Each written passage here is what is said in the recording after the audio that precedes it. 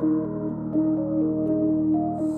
is your First Alert 5 weather. And it is still snowing across the Springs. Slick and slow is the main screaming message. We've got good bands of snow still falling across parts of the Pikes Peak region right now. That's why we were getting snow at the rate of 2 inches an hour. Southern foothills 8 to 12 from Walsenburg to Trinidad. Around Cuchara, you could get anywhere from 9 to 16 inches of snow by noon tomorrow.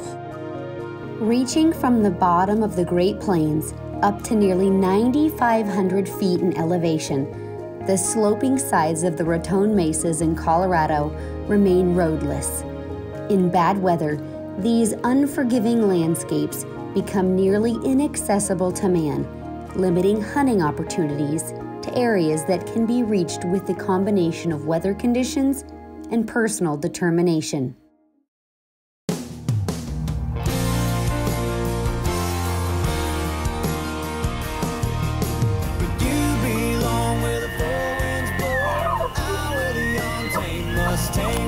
This is like your dream Western hunt come true right here. Seen anything wild as you.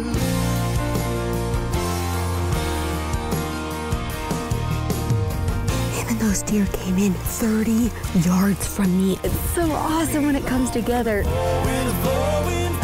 There he is. Look at the face. Sweet summer rain passing through. Never seen anything wild as you. To be in this moment right now is like pretty unreal. Absolutely perfect, but we got it done. Oh my gosh. Yes, thank you, God.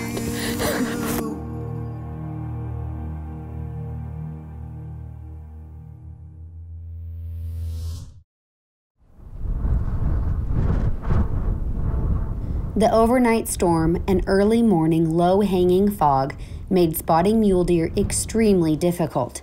The storm had brought with it nearly perfect conditions to get mule deer up and feeding longer hours during the daylight. And as luck would have it, before the sun set on the first day, the fog lifted, revealing a big mule deer buck on his feet and in a stalkable location.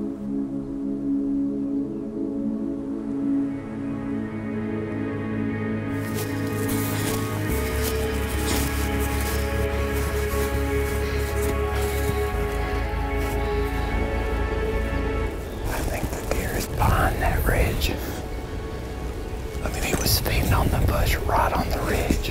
Bet he went right over it. Let's just stay wide and see if we can find him.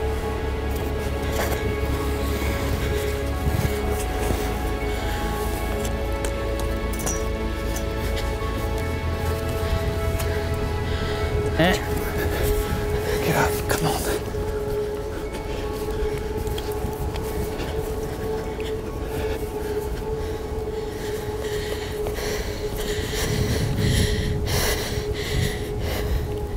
I see him. He's fixing to come out in the snow. He is leaving the country. That was fun. It was fun. These coulees in here are so deceiving. I mean, these things are like 10, 20 feet deep. Or deeper. It's just, this country's hard because of those coulees. Yeah. I mean, they can get down in there. There's water, there's feed, and you don't see them. They just vanish. We got a long walk back. Yeah, we do. Long walk.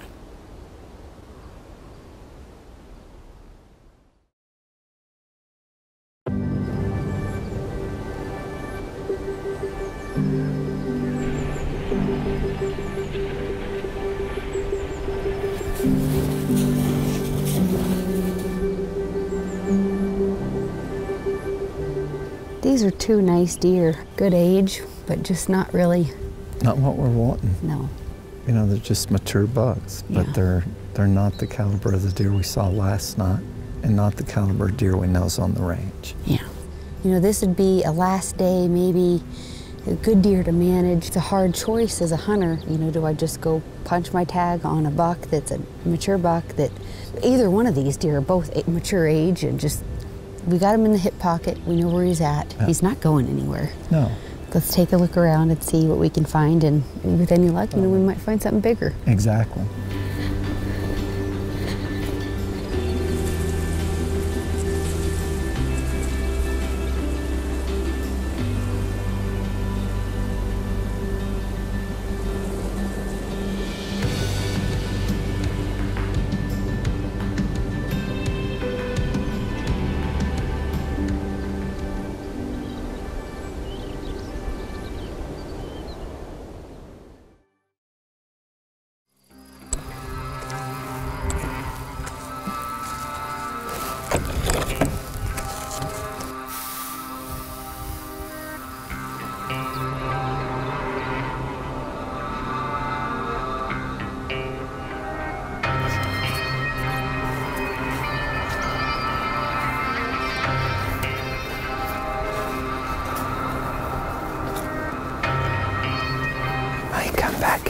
This is one of these big openings.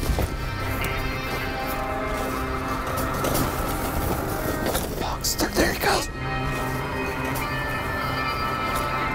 Do you even see him? No. There he is. There he is. There he is. He's on the game. Hunting in the thick cover quickly becomes a game of hide and seek. And no matter what I do or where I go, the buck wins. And he's less than 100 yards away. Going left. You still see? There he goes. The fog began to set into the high country, making visibility nearly impossible. With it being the last day of the hunt, we make a move to the lower country, where we had spotted 2 mature bucks on the second day of the hunt.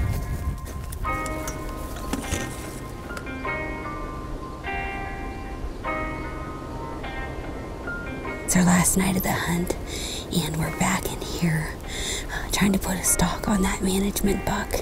We believe him to be about a 6-year-old deer, and it's our last night. We're gonna use this coulee right here to try to work up another 200 yards and close the distance on this herd.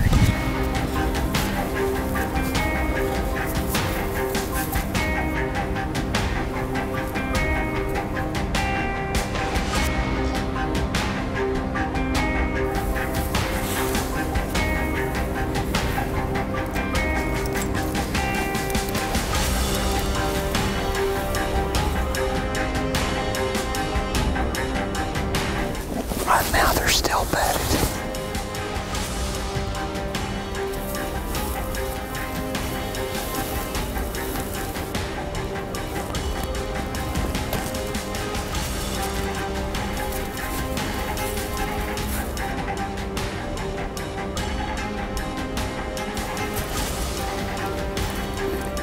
How far is he? He's 389. 1-4? Yes. Johnny, I've got a wide open shoulder shot in his bed. Okay, Kristy, if you're on him, take him.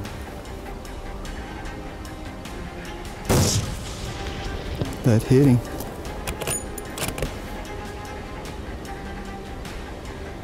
Just hold on. I'm on him. I'll shoot him again if he stands. Well, you hammered him. He literally flopped a little and the other bucks never got out of his bed. He's laying there. That's insane. I don't think I've ever seen a buck get shot that the other buck doesn't even realize his buddy's laying there dead. It is so foggy now. Within 2 minutes, I don't know if I could have made that shot right now. Look at the mass on that old deer. He is a massive old buck. Yeah.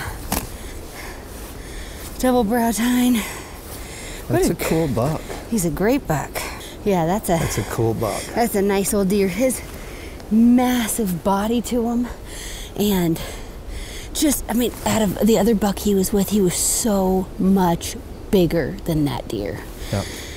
And you look at all these deer, these young 4x4s out here, and we've passed on them all week long, you know, really hoping for that giant. But you have a buck like this that's, what do you think, he's 6 years old? He's probably 6 or 7. I can't get over how big he is. Oh, look at the neck even on him. He's already enormous. getting bigger necked. Yeah. He's a much nicer deer than I thought he was going to be. He's heavier, just giant body. I mean, we've had some close calls on some great deer, but this is a perfect way to end this hunt. Every hunt brings its own unique adventures. The ups and downs found over the course of the week make this one of my all-time favorite mule deer hunts.